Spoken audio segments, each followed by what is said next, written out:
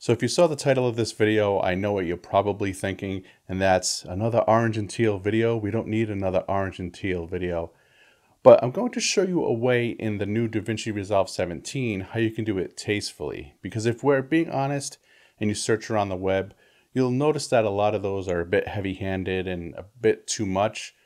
But what I'll show you using the color warper in Resolve is how you can do it in a way that retains the neutral colors like white and black and still add a touch of that nice teal and orange color mix. So let's go ahead and take a look, and I'll see you on the other side. So here we are on the color page of Davinci Resolve.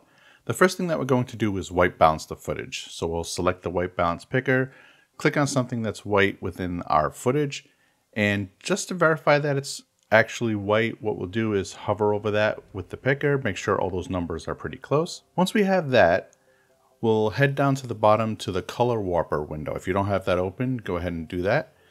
Next step is we're going to expand that window so we can see it a bit larger.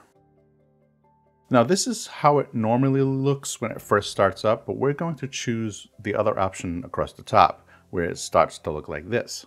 On that top row, I'm going to choose the third option over, which is the pin option. And what this will do is pin the points that you select. So right now is I'll draw a bounding box around the middle portion, which is basically the neutral section of that footage.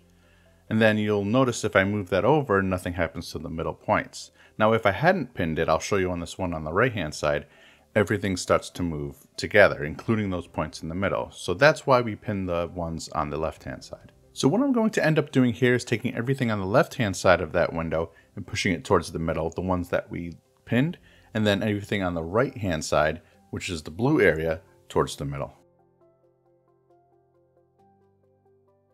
And what ends up happening here, as you may notice, is that the only colors that we're left with are the ones on the right-hand side, which is our green and magenta.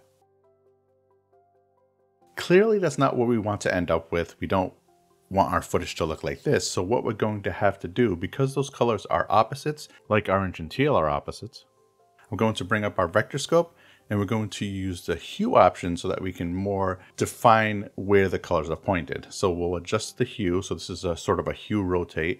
And we'll get that close to maybe where the skin tone line is. So right now I'm going to minimize the scopes.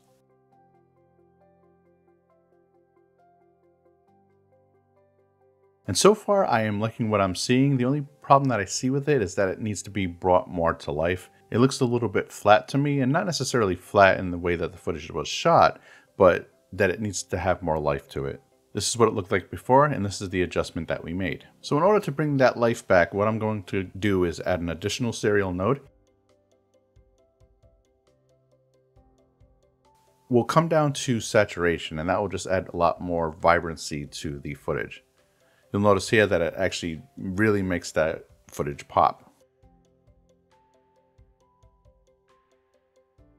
Another thing that I want to touch on is if we look at the original footage, you'll see that there's green on the tree back there, and we took that away when we made our color adjustments because we limited the colors that we can see. However, we can bring that back. So if we head back to the color warper and drag that bottom out a little bit, it will bring back the green on the left-hand side.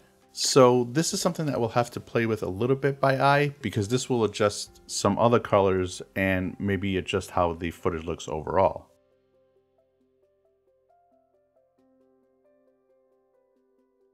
So previously, this is what the footage looks like, and now we've introduced that green back into our footage. She looks a bit too yellow, but I'll head down to the bottom, go ahead and adjust the hue, and now I think we've really dialed in our footage. I'll show you a little before and after, and that's basically all it takes to get that particular look. I have another piece of footage here. I've already color balanced it on the first node, so that way we brought it to a neutral starting point. And we can do the same thing. We'll go ahead and select the second node, come down to the color warper, make that window a little bit larger, grab our pin tool on the right hand side, go ahead and pin those points in the middle on the left hand side. And then we'll drag everything from the left towards the middle, and obviously everything from the right towards the middle, and that will give us our green and magenta look that we had with our previous footage. Now we'll close that window. I'll add an additional serial node. And this is the one that will go ahead and adjust our hue. So I'll hue rotate until the skin looks a little more like skin. And I think that we have it pretty close there. I'm going to add yet another additional node, and we'll add the saturation as we did in the previous example. Now, because this limits the color so much that you're almost left with just the two, one thing that you can do is lessen the impact. So if you select the ones that we've made the adjustments on, right click and choose the option to create a compound node, then we can select that, come down to our keying section at the bottom of the screen in our color page, and just lower the intensity there by lowering the gain on the key output. So what I'm going to do now is show you a before and after of both of those pieces of footage and whether or not you like the new results.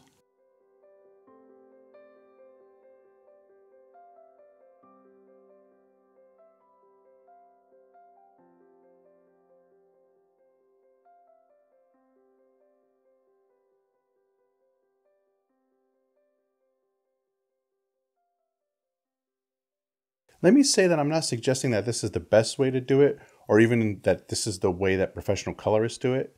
And I know there are tons of ways that it can be done, such as with secondaries where you can select the skin and turn the background teal. But I just hope that this gives you an additional option to choose from. And if it works for you, that's great. If you like what you saw here, go ahead and subscribe. All my links are in the description below. Thanks for watching, and I'll see you in the next video.